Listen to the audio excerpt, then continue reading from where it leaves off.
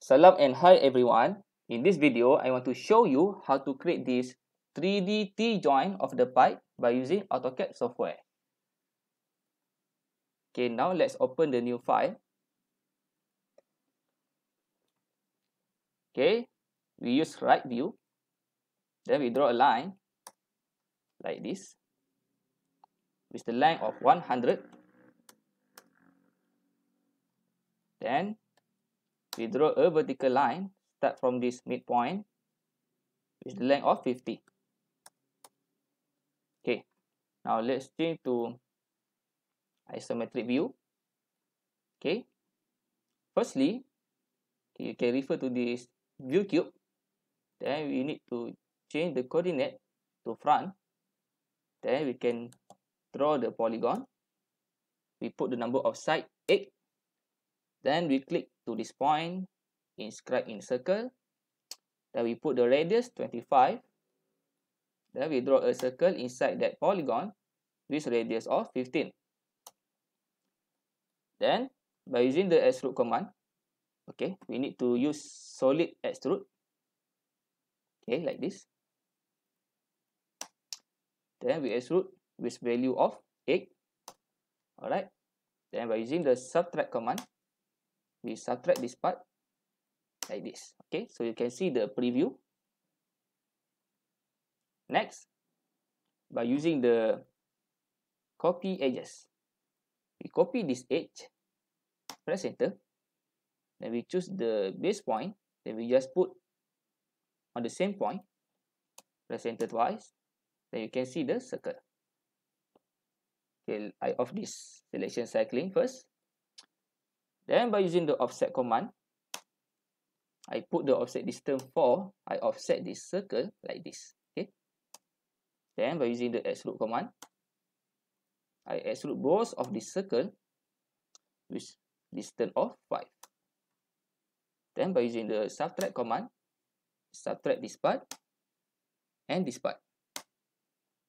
So you can see the conceptual view. Now I want to change to right view. By using the mirror command, I mirror this part like this. Okay, by using the polar tracking technique. Then once again, I mirror this part like this. Okay. Alright. Then I want to draw a circle with radius of 19. Then I draw another circle inside that circle with radius of 15. By using the copy command, I duplicate this object to the right. Then simply I sweep these circles to this line like this. So you can see the preview. Then once again, I sweep this circle to this line. Alright, so you can see the SW isometric view. Okay, now I want to isolate this part. Okay, select this part like this. Right click, isolate, then choose hide object.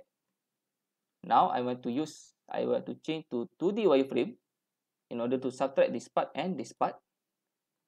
So by using the SU subtract command, press enter, then subtract this part and subtract this part. Okay, now you can see the preview. Okay, now I want to trim this part and this part by using the slice command. So firstly, we need to create a surface before we slice. So by using the copy edges, I click to this edge, press enter, then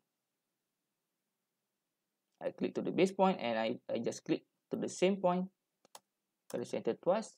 You can see the circle. Next, by using the surface extrude, I click to this circle. Okay, firstly we need to activate the selection cycling.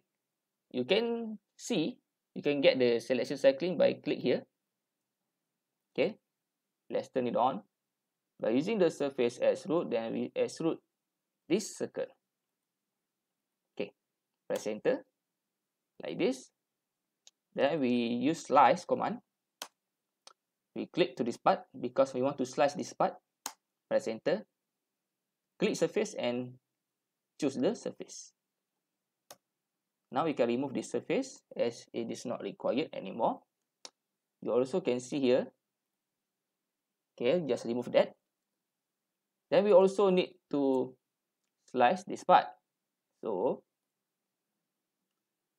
once again, by using the copy edges, click to this edge, press enter, click to the base point, then just click to that same point, so you can get the circle.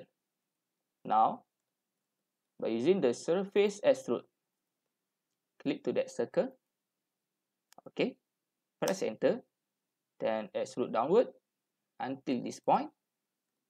By using the slice command, click to this part because we want to slice this part. Press enter, then click surface, then let's select the surface. Press enter. So we can remove this surface. You can see the conceptual view. Okay, simply click here. Okay, then press delete. So you can see the complete object. Now we can end the object isolation. Right click, isolate, then end object isolation. By using the union command, we can union all of this part like this. Okay, press enter. Then you can see the single object. Now we can change to shaded with edges. We also can see the cross section of the 3D model by using section plane. Okay, click to this center until here. Alright. Then for the coordinate, we choose front.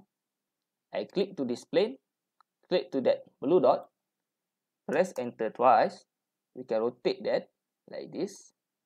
So you can see the cross section of the 3D modeling.